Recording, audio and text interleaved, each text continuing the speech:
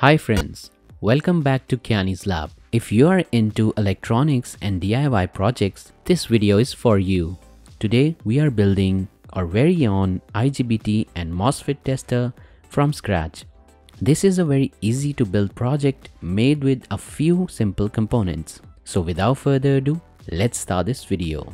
If you are not subscribed to my channel, then do subscribe and don't forget to press the bell icon so you can get notified about my new videos. Follow me on Facebook and Instagram. I have a second channel, Kyani Tech, do check it out as well. Subscribe and support it. All the links are in the description.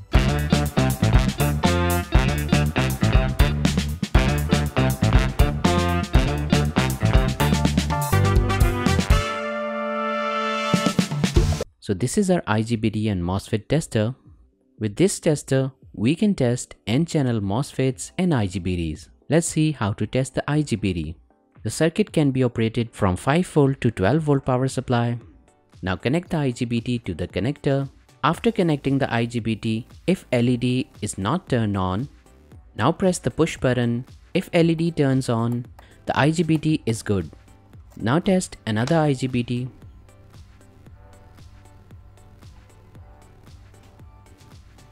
As you can see, after connecting the IGBT, the LED immediately turns on, which indicates the IGBT is short. Now let's see how we can make this circuit. So these are the components we are going to use to make this project.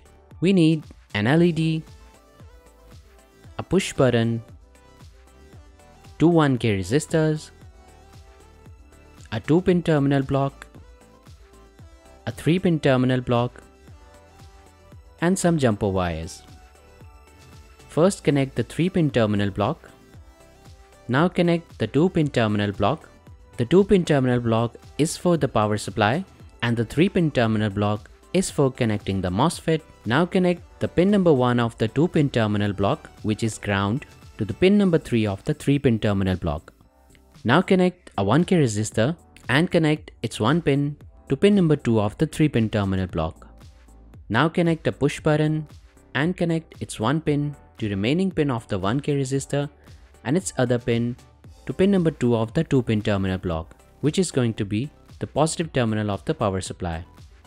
Now connect another 1K resistor and connect its 1 pin to pin number 1 of the 3-pin terminal block.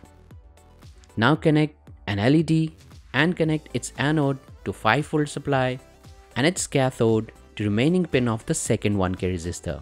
So our circuit is completed. Now let's test some IGBTs and MOSFETs.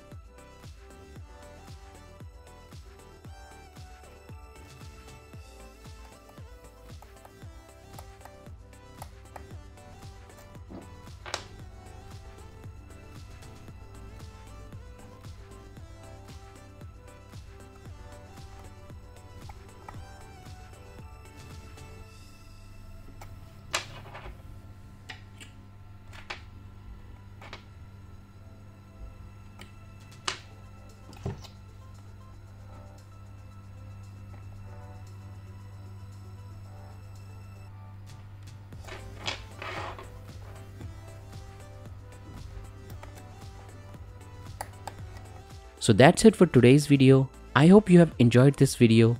For more videos like that, stay tuned and I will see you in the next one.